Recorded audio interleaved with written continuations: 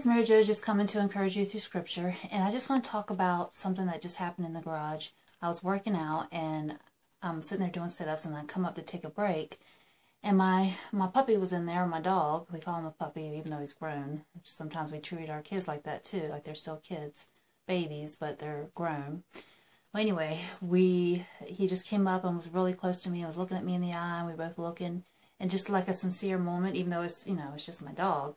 But still, it just felt special. And then all of a sudden, I guess he got an itch and started just licking or scratching his foot. It was like, really? Weren't we just having a good moment there? And your foot's more important than me?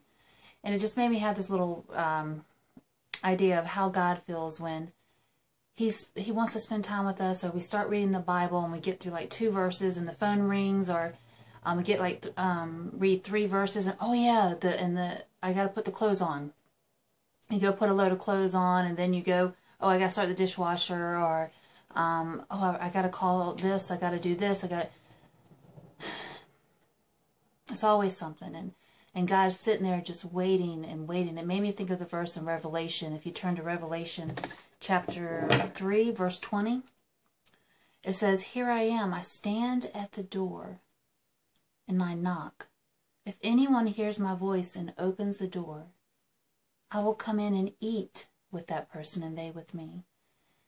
He longs to spend time with us, and that's how we build that relationship, when we read His Word and we take the time to just sit and meditate on what He's telling us in His Word, and not just rush through it. And yes, your mind is going to think about everything else you have to do. I want you to just put a notebook by wherever you're at, and just, if something comes to mind, write it down. But don't take away time from God.